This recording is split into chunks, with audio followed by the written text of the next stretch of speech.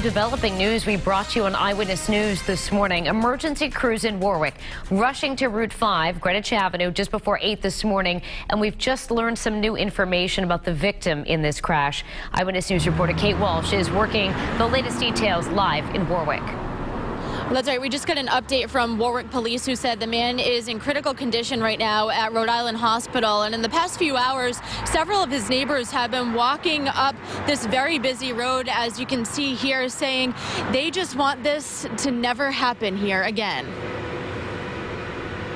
Residents of Greenwich Village Apartments heartbroken to learn one of their neighbors was hit by a car just outside. This was a matter of time, and unless something's done, it's going to continue to happen. We got people crossing in wheelchairs that almost get hit.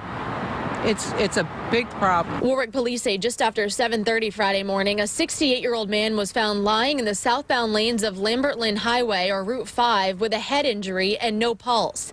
After administering CPR, they rushed him to Rhode Island Hospital in critical condition.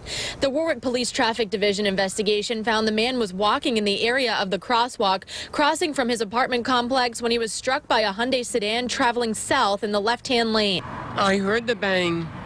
And as soon as I got to the top, I seen the guy getting out of his car. Oh, the sun I couldn't see. Oh, my God. Investigators do believe sun glare was a significant factor in the crash. It's unknown if the victim had activated the crosswalk signal before crossing the road.